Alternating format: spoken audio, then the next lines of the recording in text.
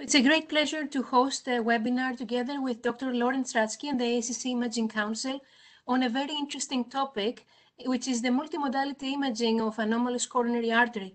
So in our panel today, we have Dr. Muhammad Sohaib Nazir, author of the case, that he will present an excellent case for us. Dr. Rebecca Preston, Director of Cardiac CT, Professor Amedeo Chiribiri, Clinical Lead for CMR, Dr. Nabeel, Sheikh, Consultant in Inherited Cardiac Conditions, and the authors are affiliated with Guy's and St. Thomas's NHS Trust and King's College London. Also in our panel, it's a great pleasure to welcome Dr. Nancy Poirier, Professor of Surgery at the Université de Montréal and Chief of Cardiac Surgery at Saint-Justine, Dr. David Fischman, Professor of Cardiology at Thomas Jefferson University, and Dr. Jordan Strom, Assistant Professor at Harvard University and Cardiologist at Beth Israel Diaconess Medical Center and Harvard Medical. So we will start with a presentation of the case, and then Dr. Jordan Strom will present the broad spectrum of multimodality imaging when an anomalous origin of a coronary artery is incidentally found, from anatomy and course to deciding if a functional test is needed and how to best demonstrate ischemia. And just a note on behalf of me and Dr. Rudski that please submit any questions in the chat box, and we will get the questions answered and addressed by our expert panel. So thank you so much. I would like to give the word to Dr. Sohaib Nazir, who will start with the presentation of the case. Thank you.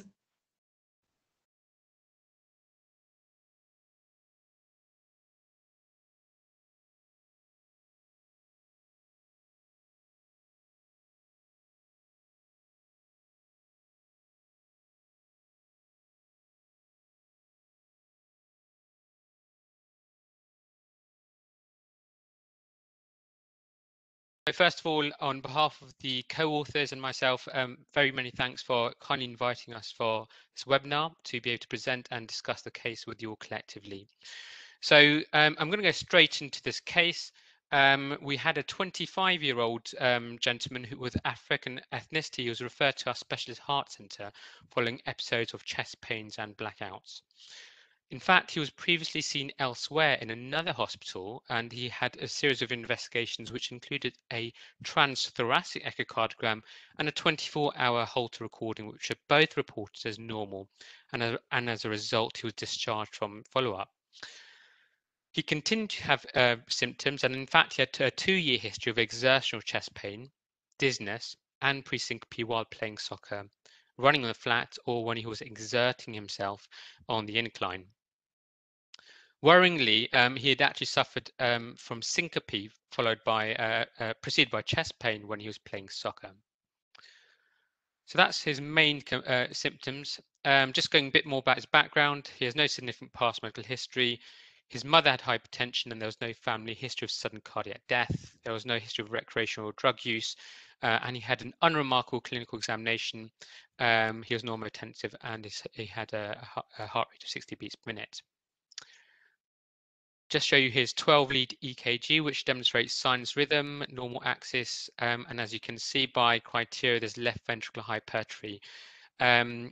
Sheikh, I'm not sure if you want to comment on the findings of this left ventricular hypertrophy in a black athletic patient. Yeah, so this pattern is pretty common and pretty normal for somebody of this chap's age and ethnicity. Isolated voltage criteria for left ventricular hypertrophy correlate pretty poorly with actual LVH in this group, particularly in young athletic individuals. Apart from the voltage criteria for LVH, there's some early repolarization, which again is a common finding in young athletes and something that we wouldn't take further if the athlete was completely asymptomatic and had no family history of note. So thank you. So in light of his history and unremarkable examination, he underwent a cardiovascular magnetic resonance examination scan. And for this part, I'm now going to hand over to our Professor Chiribiri, who's going to talk you through some of the images that we acquired. Thank you, Sohaib. So in this case, the patient was referred to assess cardiac function and structure. So we have acquired a full set of scene images and then a late gadolinium enhancement. On the screens, you have the white blood images with short axis CNEs, full coverage of the left ventricle, What we normally report on these scans is on the size of the ventricle, which in this case was normal in volume, on the ejection fraction, which in this case was measured at 57%, and on the presence of regional wall motion abnormalities. Now, I'd like to move to the next slide, so we focus on the mid-ventricular CME image. And I'd like you to focus your attention on the thickening of the wall. Now, if you concentrate your attention on the inferior wall, you'll probably notice, even though there are not too many frames broadcasted at the moment, that there is a regional wall motion here. So we have a very mild area of hypokinesia in the inferior wall, which luckily was spotted by the operator, which was reporting the scan. And therefore there was a question whether there was, what was causing this regional wall motion, and whether there was any area of scar. So we can move to the next slide, which represents the acquisition of leg-adhesion enhancement. So by routine in our center, we perform acquisition of leg-adhesion enhancement using standard PSIR imaging. And these are the images shown on the slide at this moment, where there is no clear evidence of the presence of late enhancement in this case. So if you focus your attention on the inferior wall, inferior and inferoseptal, the subendocardial layer and margin is a bit irregular. Should always be expected to be much smoother than that, but there isn't real enhancement. However, given the presence of a regional wall motion abnormality, we've also acquired images with a dark blood technique, which means a technique where the signal of blood is suppressed below the level of the signal of scar, in order to make easier to identify areas of very thin and subendocardial scar. And by doing so, and that's identified by the red arrow on the image, we were able to identify the presence of a very thin rim of subendocardial scar in correspondence with the area of regional wall motion abnormality. Now, we know that subendocardial scars are ischemic in origin, and therefore we, that's how we reported it, expecting, some involvement of the coronary arteries in the etiopathogenesis of this abnormality. Thank you, Professor Chiribiri. Now, in light of those findings from the cardiac MRI, this patient then underwent a CT coronary angiogram to assess for any coronary artery disease. And the technique we used was a prospective ECG-gated CT coronary angiogram with contrast. And I'm just now going to hand over to Dr. Preston, who's going to comment on the findings. So the first picture we have here is just a volume rendered reconstructed image showing a normal course of the LAD diagonal branches, and you can just see the circumflex towards the back right of the image and part of the right coronary artery proximally towards the back left of the image. The picture on the right is an axial reconstructed image through just above the aortic root. You can see the normal large left main stem and large proximal LAD, totally normal. And then at about the 2 o'clock position, you can see the anomalous origin of the right coronary artery. So it's pretty clear here that at the ostium, it's pinched and tight. The proximal 1 centimeter of the right coronary artery looks narrowed, and you get the impression that this has probably got an intramural course, because around the proximal right coronary artery, between about the 1 o'clock to the 2 o'clock position, you've got increased density tissue rather than just normal fat that you'd see around the aortic root. And then you see the right coronary artery further along the proximal segment, having a larger caliber. And then there's a little gap here where you don't see the coronary because it's just a bit tortuous.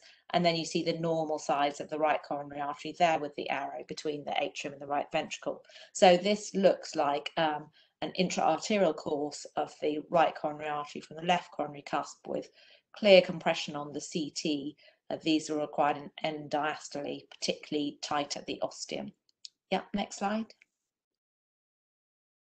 So this shows the same thing again. This is a MIPT image, so it's slightly thicker, and it means that you see bits of the coronary artery or this, so it looks like it's all in one line, although actually the artery may be going up and down a little bit, and it demonstrates very nicely the narrowed proximal course, which appears in intramural pattern.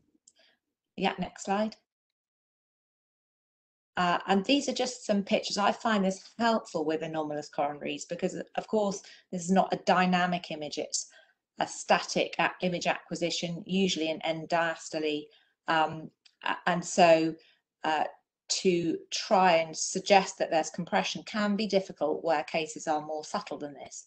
But you see in the first image, which is labelled proximal RCA, where the arrow is, that's the ostium and very proximal origin of the anomalous right coronary artery, where it is clearly a kind of oval shape and very, very compressed. The middle image shows us that this degree of compression goes on for about 10 millimeters, and then the proximal right coronary then has a normal size. And the image on the far right is a true orthogonal cut through just after that 1 centimeter proximal vessel, to show that the vessel is now a normal round configuration. So I find the change from the suspicious oval shape suggesting compression to the normal fat round shape of the coronary artery in the orthogonal cut through very helpful when you're looking to try and decide if there is compression, extrinsic compression of the vessel. And I think that's all the CT, is that right? Yeah, so this is just a volume rendered image, which can be sometimes helpful at surgery on the right. And again, another sort of MIP image, which is a maximum intensity projection. So it helps just to see the vessel sort of overlaid all in one axial slice. And again, I think that image on the right is helpful to suggest that this has got an intramural course, which can be useful for surgical. If we decide to go ahead with surgery, it's useful for surgical planning. So thank you very much, Dr. Preston. So in light of these findings, the diagnosis was this patient had an anomalous right coronary artery arising from the left coronary sinus with an interarterial course, with an intramural course, and an acute takeoff angle.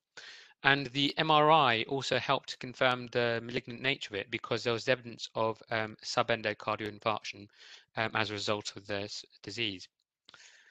So actually that same day when we scanned the patient, I had an urgent discussion with the ICC inherited cardiac conditions consultant, Dr. Sheikh, who did a quick consult with me, and we advised the patient to stop exercising and referred emergently for a referral by the cardiothoracic surgeons. He underwent surgical correction of the anomalous right coronary artery by unroofing. In brief, it was the right coronary artery was cannulated. The mural portion of the right coronary artery was resected until it rose from the right coronary sinus and tacked back. I'm really pleased to report that actually his surgery went well, and at follow-up at 6 months, he's been doing quite well and is completely asymptomatic. And to give some objective evidence on that, he had underwent an exercise treadmill test, which was satisfactory without any symptoms or ECG changes. So a good result for the patient in the end. So that is the case summary. Just thank on behalf of all co-authors, thank you for listening for this aspect. That's fantastic. Thank you so much. I will give the word to Dr. Lawrence Rudski. Thank you. So we heard a great case of a symptomatic individual who, despite having some initial exams that most people would do, being the echo, the ECG, and the Holter, because of the clinical suspicion, the team above went quite a bit further and used advanced imaging to prove and ultimately guide therapy.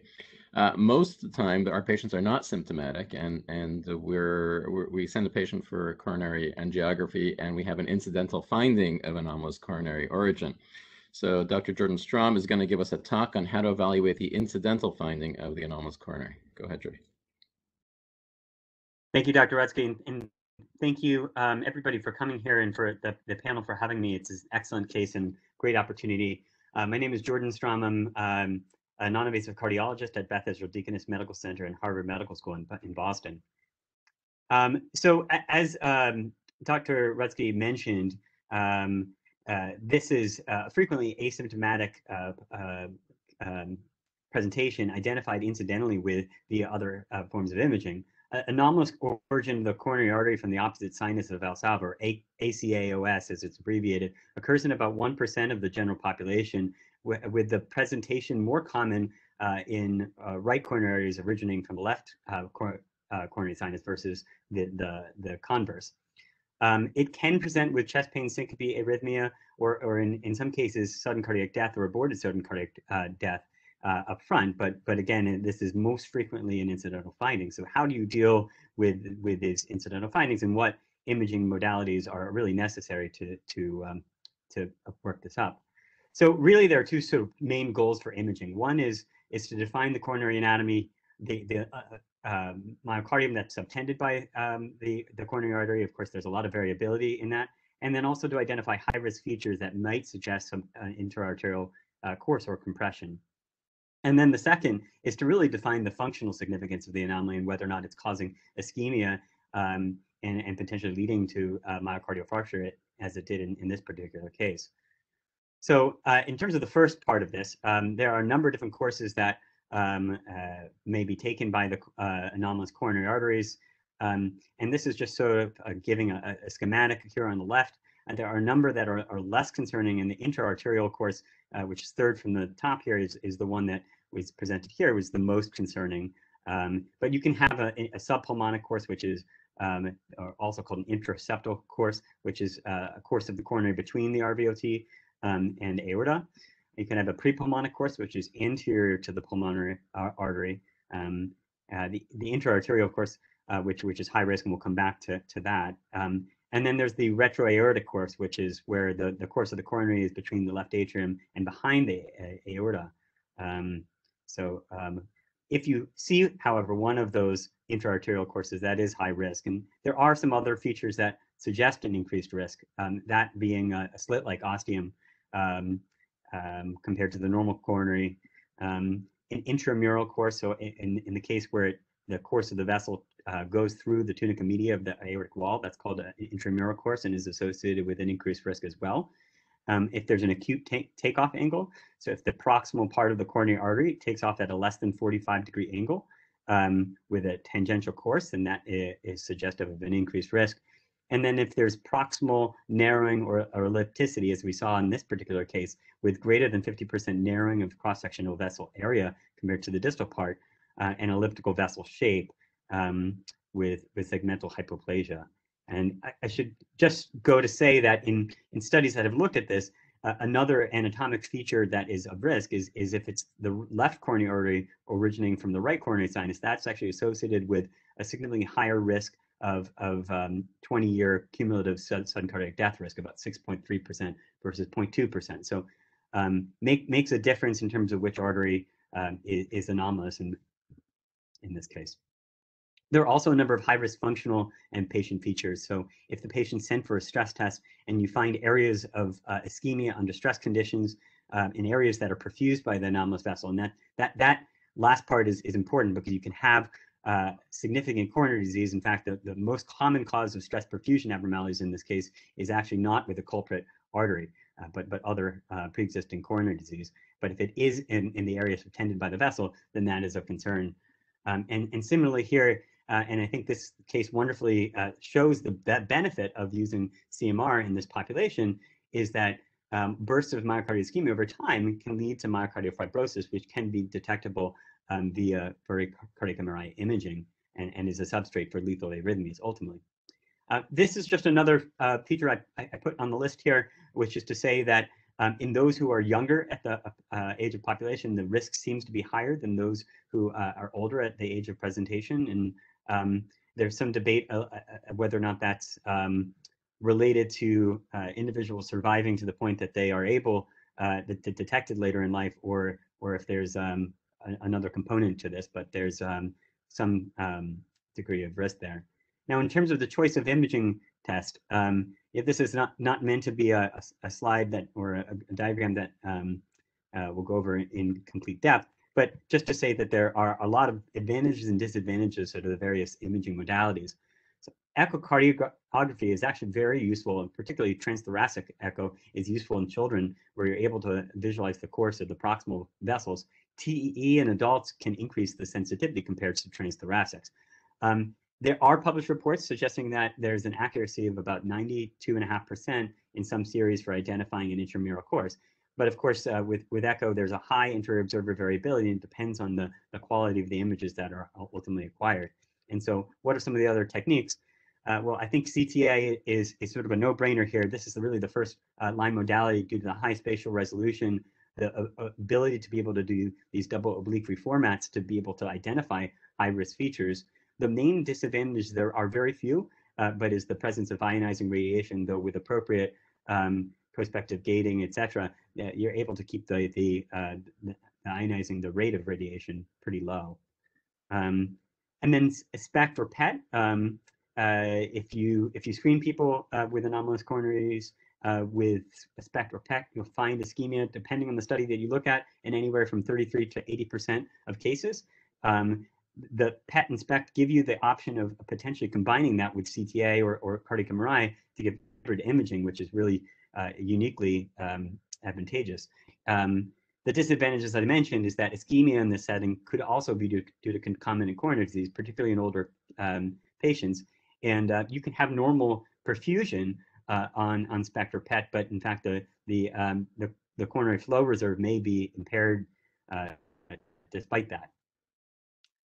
So cardiac MRI, I think this is an image from this particular case, shows the advantage of being able to use this dark blood technique in identifying the subendocardial scar. Cardiac MRI has a lot of potential advantages. It does have a high spatial resolution, though less so than coronary CT.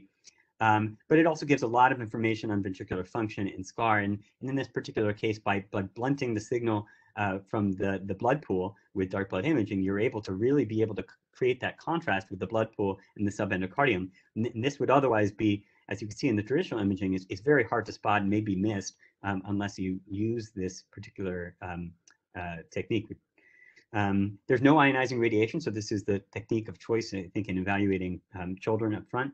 And can be paired with exercise or dobutamine to identify whether or not there's a functional abnormality to the underlying significance. Gadolinium contrast and special imaging protocols can improve the resolution, so we frequently are able to identify the initial course and takeoff of the coronaries on a standard cardiac MRI. But if you want to get a little bit more detail into that and want really the best imaging, both of the proximal vessels, but also the mid vessel, there are a number of different sort of techniques that you can use, things like respiratory gating, compressed sensing, that can ultimately improve the resolution and the ability to be able to detect coronary anomalies. The disadvantages are ultimately that it does tend to be a little bit less consistent from center to center than CTA. And like I mentioned earlier, it can be difficult to visualize the distal vessels. And so that if that's of relevance in the case, then CTA may be a complementary tool here. And then I would be remiss, we have Dr. Fischman on the call, if I didn't mention invasive coronary angiography, and I know he'll talk more about that, but that is very helpful and ultimately may help define not only the course of the anomalous vessel, but also the course of other coronary artery disease as well. OCT in particular has some benefit because the spatial resolution is so low, is so good. It may be helpful to assess the lumen geometry and see whether or not there's ultimately compression.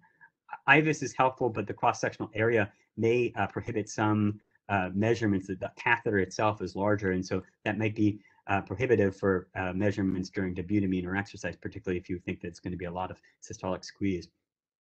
So there are a number of pitfalls of functional testing. We really, this is a largely not data-free, but data-limited zone here, in that there in general is a low incidence of ischemia among symptomatic patients. And what do you do with a patient who's symptomatic but doesn't necessarily have ischemia documented on a functional test? There's also a thought that the heart rate target that we use, 85% of the max predicted heart rate, may be not appropriate for this population who can generate a higher heart rate goal, and maybe you're able to see ischemia with a much higher, you need a higher heart rate to generate that. And then there's the course of the choice of stress agent to use exercise, dobutamine, or which is more physiologic, or a vasodilator, because of the coronary anomalies, you may also have wide variability in vascular distributions. And in fact, the standard AHA vascular distributions, the 17-segment model may not be applicable in this particular case.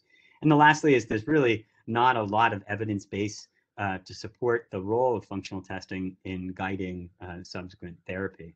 So with that, I'd like to thank everybody for having me and turn it back over to the panel. Thanks, that was great. So just this is actually the first question is going to be addressed to the entire panel. Historically, before we revascularize, we try and avoid that ocular stenotic reflex. We want to prove ischemia, whether it's at the time, whether it's non-invasively or whether it's at the time of the invasive coronary angiogram, using different techniques, IFR, FFR, OCT, etc. So this is really for everybody, and you can jump in as you wish. What are your opinions? Because this is a very different disease, and as Jordy said, there's a lack of evidence. What is your opinion in obtaining some evidence of ischemia prior to deciding to revascularize? So who wants to jump in first? I can make a comment from the cardiac MRI point of view. That's an excellent question. The problem is that probably ischemia has a different role depending on the type of abnormality we are looking at. And on the specific mechanism and anatomy of, particularly of the vessels at the origin. In cardiac MRI, the most commonly used stress is a vasodilatory stress. And it may well be that this kind of stress does not fully represent the type of, mechanics or causes that in vivo lead to a reduction of blood flow, which might instead be compression of the vessel in the intramural course or other mechanisms. We know for sure that if we have an anomalous origin of the coronary arteries from the pulmonary artery, for instance, at least in my experience, in this type of abnormalities, there is almost always a perfusion defect or alternatively a large subendocardial scar. Other types, I'm not so sure. And therefore, we do not routinely acquire these images just for the purpose of studying the anomalous coronary arteries. However, some patients with chest pain could be referred, and have the perfusion because they're just being referred due to chest pain and then vetted to a stress perfusion protocol. Yeah. So we saw a number of high-risk features, and on MRI, you already have evidence, documented evidence of damage potentially. What about the other panelists? If you didn't have that MRI, and you had high-risk features or not high-risk features, would you want to, how would that help you decide whether you wanted to demonstrate ischemia? For example, you didn't have high-risk features. Anybody jump in?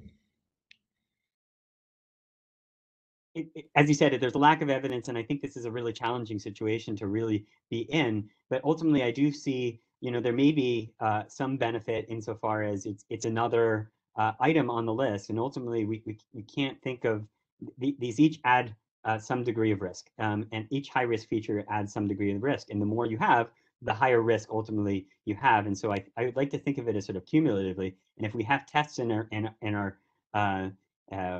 bucket that allow us to be able to evaluate that, then it's reasonable to do so, though understanding that the lack of ischemia doesn't necessarily imply low risk. So just before we go on to the next question, seeing as how you, across the street from you, you have this wonderful organization that loves coming up with risk scores. Do you think there's a role to make a risk score for this? Oh, goodness.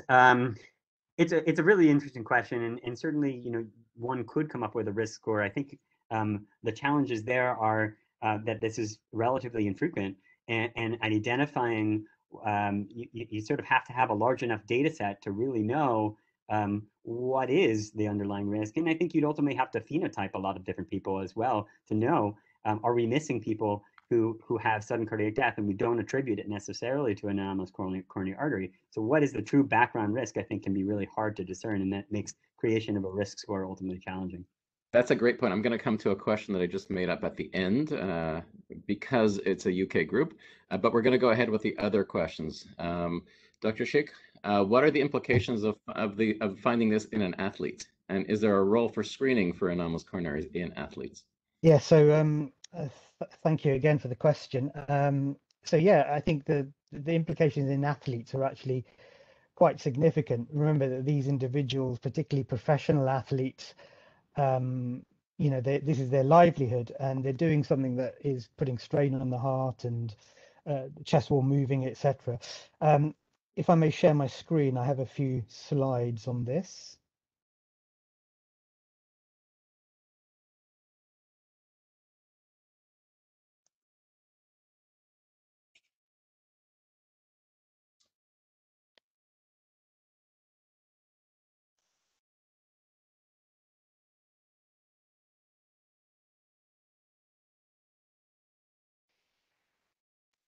Okay, can everyone see my slides? Yes, now.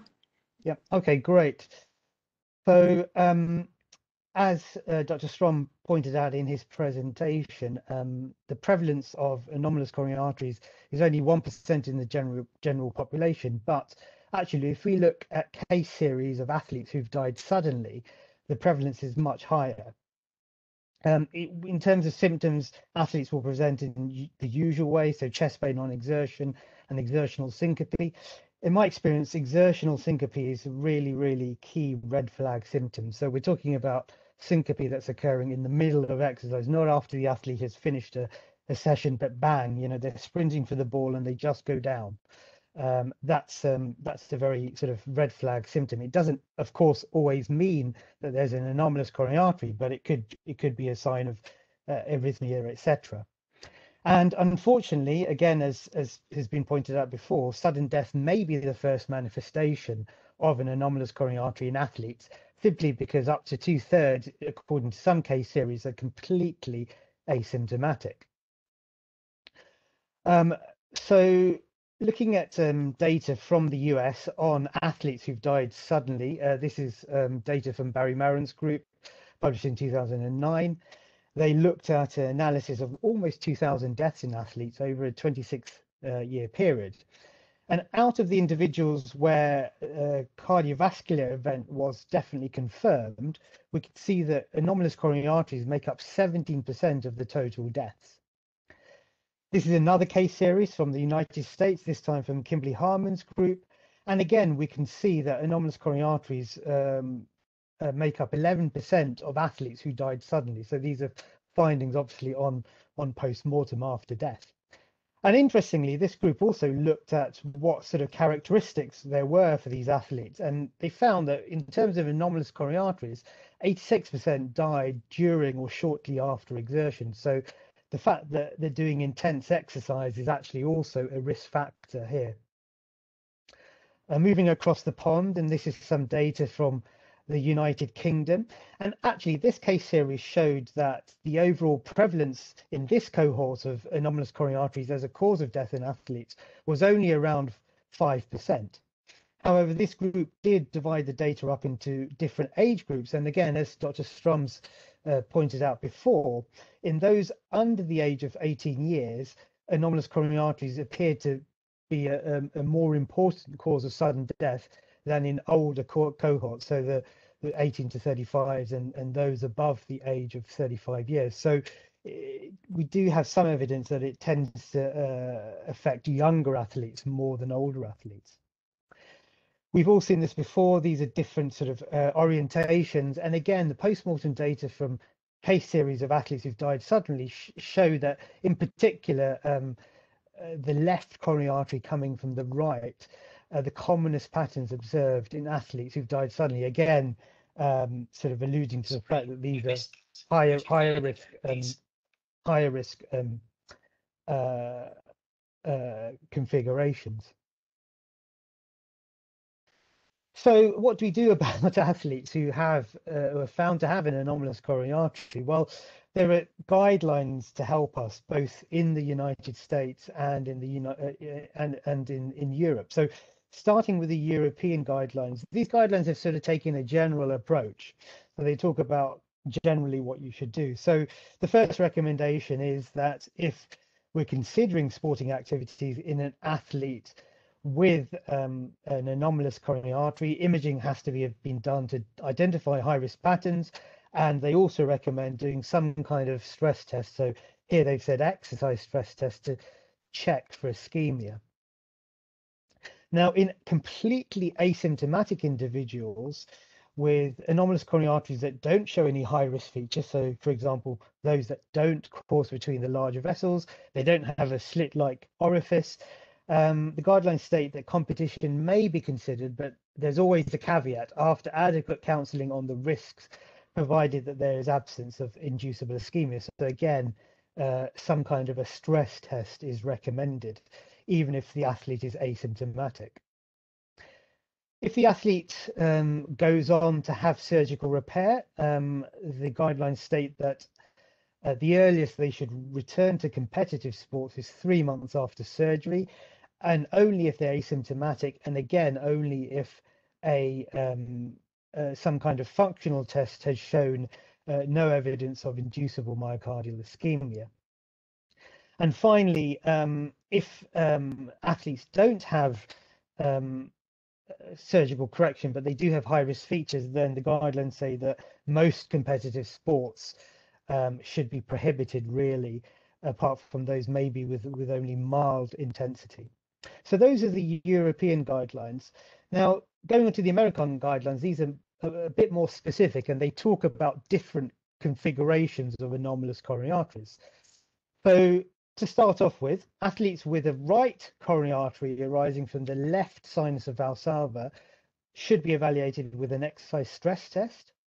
And if the athlete has symptoms or a positive test, permission to compete can only be considered after adequate counselling. So those without symptoms, and without a positive stress test can compete in competitive sports, but again, after being counselled that, for example, a negative stress test is not 100%. It may not always show ischemia in the lab or when we're doing it in our clinics.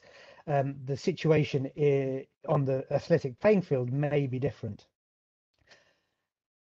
In non-operated athletes with anomalous origin of the right coronary from the left sinus of Valsalva who have got symptoms, have shown ventricular arrhythmias, or they have signs of ischemia on a functional test, they should be restricted from participation in all competitive sports, with the exception of very, very low intensity sports, until something is done to correct the anomaly. Moving on to athletes with anomalous origin from the left coronary artery from the right sinus, especially when the artery passes between the pulmonary artery and the aorta, the guidelines state that these individuals should be restricted from participation in all competitive sports, with the exception of very, very mild intensity sports, regardless of whether the athlete has symptoms or not. So even if this configuration is discovered incidentally and the athlete is completely asymptomatic, the guidelines say that they should be restricted from participation until this is corrected. And in agreement with the European guidelines, again, after surgical repair, they state that 3 months should be the 3-month point is after which sort of engagement in competitive sports should be considered. Again, if the athlete is free of symptoms and an exercise or functional test shows no evidence of ischemia. Now, as you can see from Nabeel, can you just summarize, because we want to move on to other questions, please? Yep, of course. I'll just end up talking very quickly about screening. ECG is completely useless for this because it won't show any changes, but echocardiography has been shown in some athletic cohorts to be able to detect a coronary artery ostia in up to 90% of athletes. So in those athletes who are undergoing echocardiography, we should try and look at the ostia. So here in this example, you can see the origin of the left main stem, and in the same athlete, you can see the origin of the right coronary artery. So although screening is not done routinely in those athletes who are undergoing echocardiography, an attempt should be made to identify the coronary ostia. So I'll finish here and hand back to the panel. Thank you very much. Thank you so much, Nabeel. This is a great presentation, very thorough. If it's okay, I will move to Dr. Preston. Becky, we have a question from the audience about CT. First of all, I want to ask you why CT is very good for the assessment of anomalous coronary arteries. And if you could also a short comment about radiation doses for those that they don't use CT as often. And the question that we have from the audience is that a person says that a colleague says that she has some difficulty differentiating intraseptal versus interarterial course on CT. Is the origin relative to the pulmonary valve plane the most important discriminator? I often see the origin being just below the pulmonary valve, pulmonic valve, but the distal left main course is superiorly to above the pulmonic valve. If you can illustrate this or at least give us a direction on this. Sure. So to take the questions one by one, I think the first question about why is CT good for this, we covered very eloquently earlier on, and it's really just because it's got such great spatial resolution. And so you can not only see any change in the caliber of the vessel, but you can see the surrounding structures that might be causing any extrinsic compression, and you can see any of the other more high-risk features that we've looked at before, like the angle of takeoff or the slit-like origin, and those are, you know, even if you've got a fairly low quality scan, you can make an assessment about most of those things. I'll come on to the assessment of the intraseptal versus intra-arterial course in just a second. To quickly cover the dose, yes, so we mentioned in one of the earlier slides that with the modern scanners, if you absolutely optimize everything, you can get a scan for about 0.5 millisievert of radiation. And millisieverts are the way that we generally talk about radiation dose for those non-radiologists amongst us, because they are a way that you can compare radiation across different modalities of scanning, different types of radiation source, and it takes into account organ weighting factors, so the organs that are in the direct or indirect line of whatever X-rays you're delivering. And that's one of the reasons why CT has traditionally been a higher dose, because the breasts are directly within the radiation field. And so correspondingly, the cath lab doses have less organ weighting sensitivity because the breasts are not directly in the radiation field. So in summary, the radiation dose really depends on the size of the person, their heart rate, the sort of type of quality of scan that you're aiming for. But certainly we do a lot of pediatrics as well with anomalous coronary arteries. You always get imaging for a dose of less than 1 millisievert, and it's possible to do the same in adults. Just for those of you to put 1 millisievert of dose into perspective, that equates to a lifetime in increased cancer risk in adults of 0.04%. So that's so small, it's difficult to really understand, but our background radiation for a year in the UK is 3 to 5 millisieverts.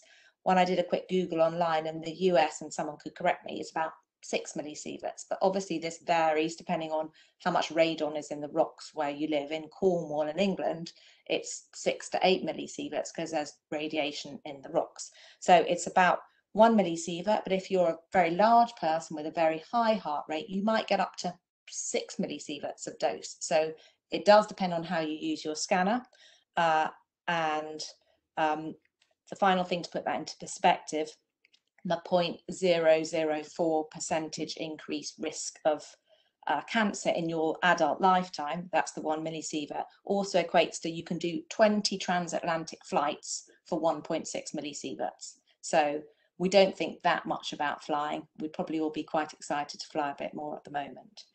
So the final question was about differentiating the course of whether the anomalous coronary artery is have intraseptal or intramural course, and it is sometimes difficult. The intraseptal course for me really, you can see the artery going through the superior aspect of the interventricular septum, so it's surrounded by the muscle of the myocardium. So that's usually quite straightforward because you can just see it surrounded by the superior septum, because you get the increased density of the muscle all wrapped all the way around the coronary artery.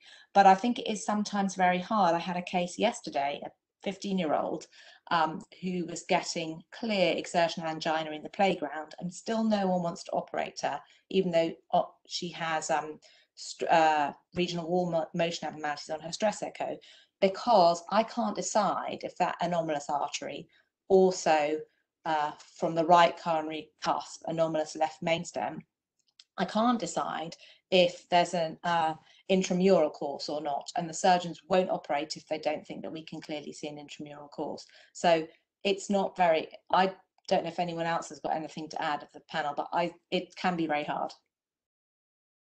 Thank you, Dr. Preston. We're going to move to Dr. Fischman, who's our interventional cardiologist on the panel.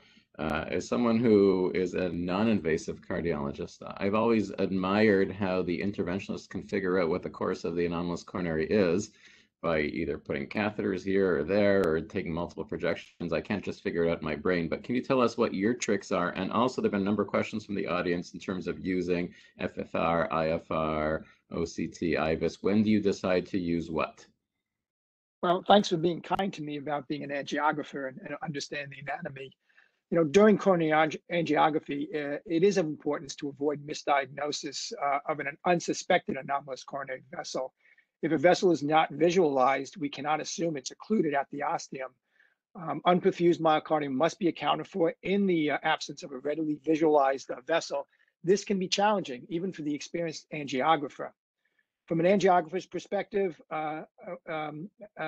anomalous vessels pose two problems: locating and then engaging the ostium, and as well as defining the precise course of the artery.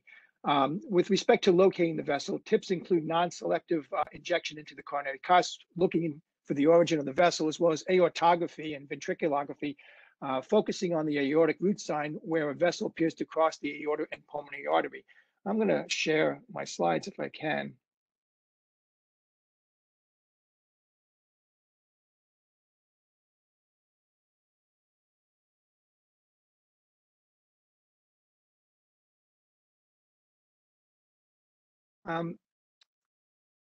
Selective engagement of the anomalous vessel can take some time. And I think from an interventionalist or an angiographer's perspective, we have to be willing to put that time in, as well as to be familiar with non-catheters we don't routinely use, like Amplatz catheters and multi-purpose catheters. And as challenging as finding the vessel is, probably equally as challenging is understanding that course that it takes when we're looking at a planar angiography. In 1990, Sirota and colleagues defined this dot and eye method. The anomalous right coronary artery, which arises from the left coronary sinus, runs intraarterially between the aorta and the pulmonary artery. During angiography in a right oblique projection with its anterior directed course, the vessel will have this appearance of a dot.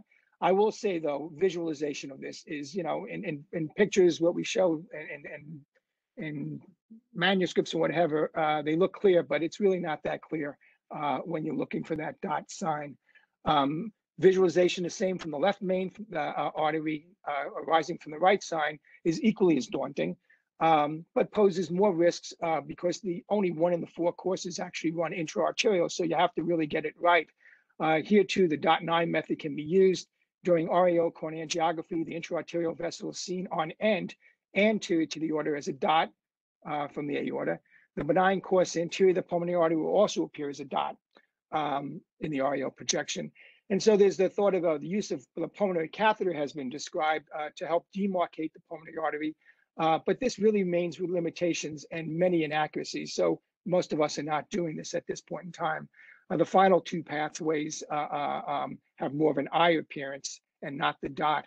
The bottom line, you know, in terms of angiography, I think it's important to recognize that there's an anomalous vessel, but CTA really is now the gold standard to understand the true course of these vessels.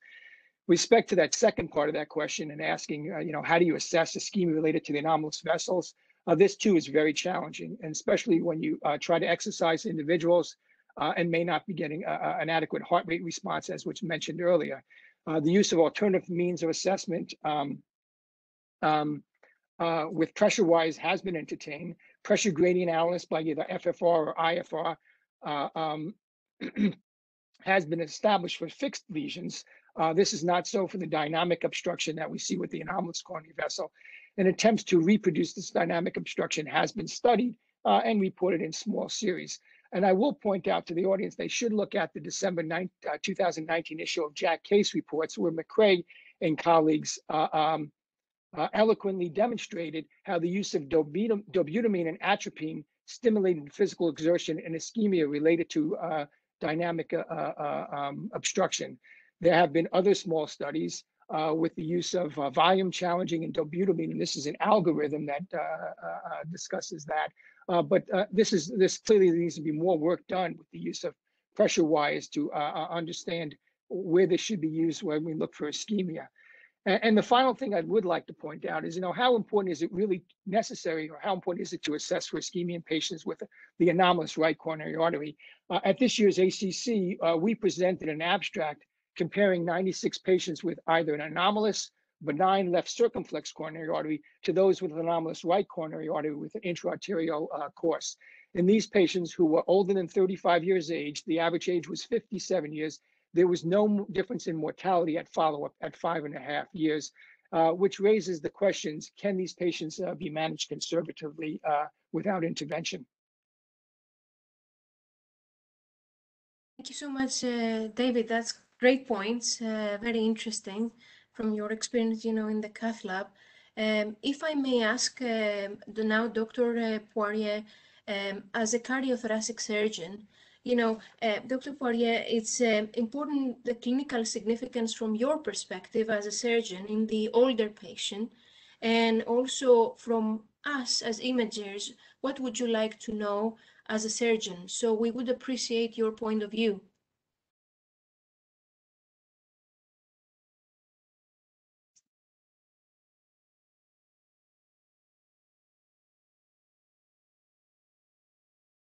You're muted, I think. Sorry. I can see you're muted. Apologies. Can you hear me? No, yes. Yes? Okay. As was mentioned just by our previous speaker, the older patients seem to be a bit protected and seem to have a course there that is similar to a controlled population. I'm wondering if you could pull up the slides that I had prepared. And so more and more of these patients that are going through either through angiography, but especially through CT angiography, we're seeing these patients coming in and we're having these diagnoses. Maybe the next slide, please. Yes, and so this is just one of many studies. Actually was published in the European Heart Journal in 2017. That it is a matched cohort study from Zurich. They looked at all the CTs when there was newly diagnosed coronary anomalies between 2003 and 2015. And they found 66 consecutive patients with different anomalies that are characterized in the table on the upper right. And they compared those to 132 matched controls. Now, the mean age was 56, which resembles what was mentioned just previously. And the follow-up was on a mean of 48 months. Now, they had the exact same annual cardiac events of 4.9% versus 4.8% for the controls. And if you look at the survival of the patients with the coronary anomalies, it is similar to the controls, even if there was an interarterial course. So we're all saying the same thing, in that patients that are middle-aged with these newly diagnosed anomalies, that they have pretty much the same midterm outcome as the controls. Now, we have to define middle-aged. Now, I see these patients just the same, and they want to go up Kilimanjaro, and they want to do this and they want to do that. So we have this data, but it's extremely difficult to put it in perspective clinically when you have these patients that in their mind they're 23 and they're going up Kilimanjaro. Okay, so but we do have a bit of data, and I think this is we're going to be able to have more studies coming and also be able to follow up these patients a little bit more and have a bit more data to have this discussion. As for maybe we could go on to the next slide. I love the presentations on the imaging, and I'll be able to comment on why the surgeon doesn't want to operate your patient, Dr. Preston. So first of all, in pre-oping these patients, we exercise test everyone so that we have a baseline, because we're going to exercise test them afterwards. So at least we have some baseline. Yes, we want to show ischemia, but a left coming off a right coronary sinus is an indication for surgery. We also do lipid testing, because should we be giving them statins? Actually, are we treating them? We're basing our treatment post-op based on coronary acquired disease, because there are no guidelines for this, and there are no guidelines for the follow-up either, other than the 3-month exercise testing. So naturally, I'm a congenital heart surgeon, so I want to look for other anomalies also. So we'll be looking at the echo and the scan and MRI. Coronary angiogram is for the older patient, or if there's coronary risks, or if you've done some kind of ischemia evaluation and it's in another territory. So I think that's worthwhile doing a pre-op coronary angiogram. Now, pre-op, we do at the Montreal Heart Institute at our adult congenital group, we do CTA, not only to define the type of anomalous coronary and see if there is an indication, but also to look at the intramural length and course, as was mentioned by Dr. Preston. And you see here the images from the case report that was presented. And also we want to see the relationship with the aortic valve. So next slide, please. Because the surgical interventions that we can offer for the coronaries that are coming from their opposite sinuses are listed here, and it's very much about the aortic valve and also the course of the intramural trajectory. So the first type is unroofing, and that's the most common technique. And you see here, well, this is an image, this is the surgical image. So the left coronary is on the left, the right coronary is on the right, and we're through a sternotomy. We're on CPB and we've transected the aorta. So you see here with the unroofing, the intramural course is opened with fine scissors. Actually, I put an 8-0 needle through where I would think would be the end of the intramural course, and that helps me decide when to stop, okay, so that we don't go outside of the coronary artery and then get into trouble. And then we stitch it so that we don't have intimal flap. Now, if the course is not above the aortic commissure between the left and the right coronary cusp, and that it goes below the commissure, then if we bring down the commissure, we can have AI afterwards, and that's well documented. So the other alternatives are shown here. This is an article from Texas Heart Institute, and there's actually reimplantation. So you are either ligating the coronary sinus and putting the right coronary into the right coronary sinus, or taking a button as shown here where it says reimplantation, and it's placed into the right coronary sinus. Now, caveat, you have to know that if you displace the right coronary, you also have to dissect onto the epicardium, and this can cause coronary trauma, or just the vasovasorum or manipulation of the coronary artery can possibly induce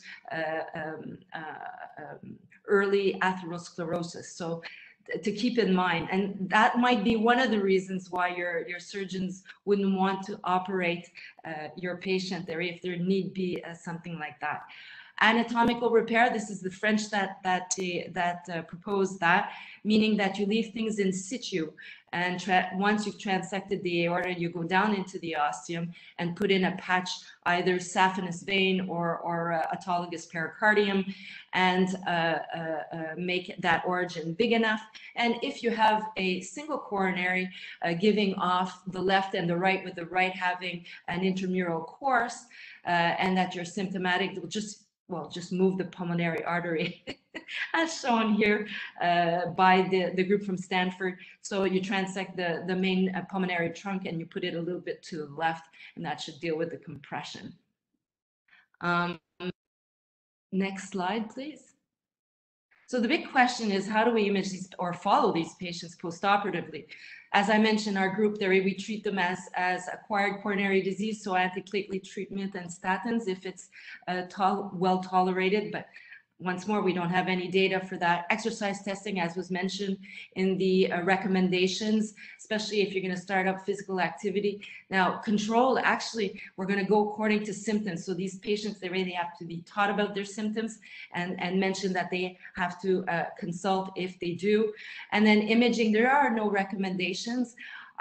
Personally, and our group, we do an MRI because we're not looking for that spatial resolution of the CT, trying to reduce the radiation. So an MRI at least before or around a discharge, and then only redone if need be, if we show ischemia.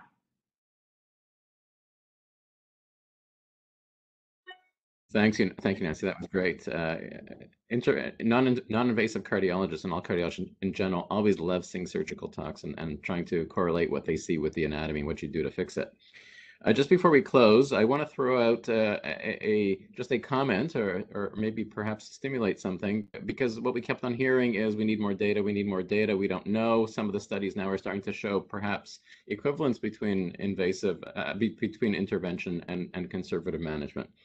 So in North America, we're quite a ways behind the people at Guy's and St. Thomas, and you have the words NHS Trust in there and King's College, where NHS recommends CT as the initial evaluation for chest pain, as opposed to stress testing, SPECT, etc. So you must be doing 100,000 CTs a year, and if the prevalence is 1%, the prevalence is 1%, you should be acquiring a lot of people with anomalous coronaries. Then you have your UK Biobank study with hundreds of thousands of patients that have all that strong demographic data. So this should be a rich database and pool of information for you to perhaps address some of the questions. Granted, it's registry data, but perhaps a first step to designing something prospective. So I want to thank all the speakers and the speakers on the panelists. A great case that stimulated a lot of discussion. I'm sure that the older people who are still not old, of which I include myself, really appreciate the fact that we have all these non-invasive tools right now, so we don't have to try and figure out in the cath lab what the course is. We can say, this looks funny, and let's get alternate imaging. Of course, we want to try and answer it ourselves. But really, we see the strong interplay between the diagnosis, the prognostication based on non-invasive imaging, and how we can help guide Dr. Poirier and her colleagues in terms of how to repair instead of trying to figure it out once you get in there. So I just want to thank also the panel, the audience for their questions, and for all the organizers from the ACC. This is a regular thing that we do every 2 or 3 months, and we would appreciate feedback. And this talk was recorded and will be on the ACC webpage sometime next week. So thank you again for everybody for your participation, and please stay safe and have a great day. Thank you. Thank you very much. Thank you. Thank you very much all. Bye. Thank you. Thanks. Bye-bye.